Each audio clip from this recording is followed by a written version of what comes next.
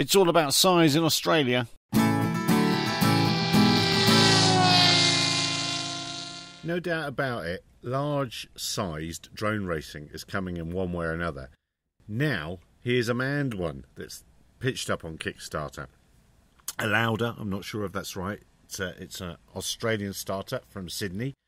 They've created a flying car, if you will. And what I like, I don't normally talk about Kickstarters or crowdfunding drone projects because they are normally dreadful and they normally fail.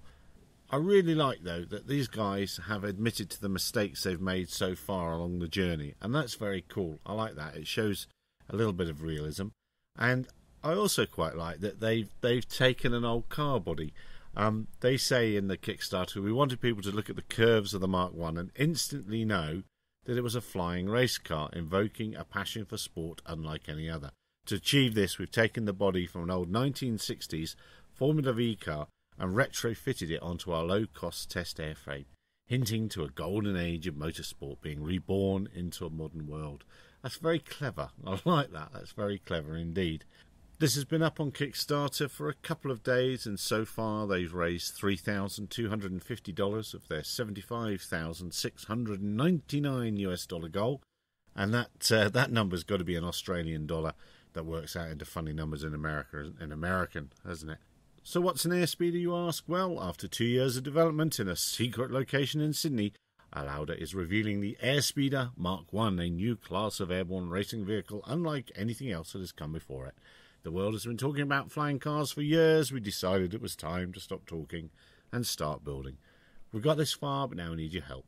With you, we can build a sport, we can get others building competitor cars, and a whole new world of agile transport will develop.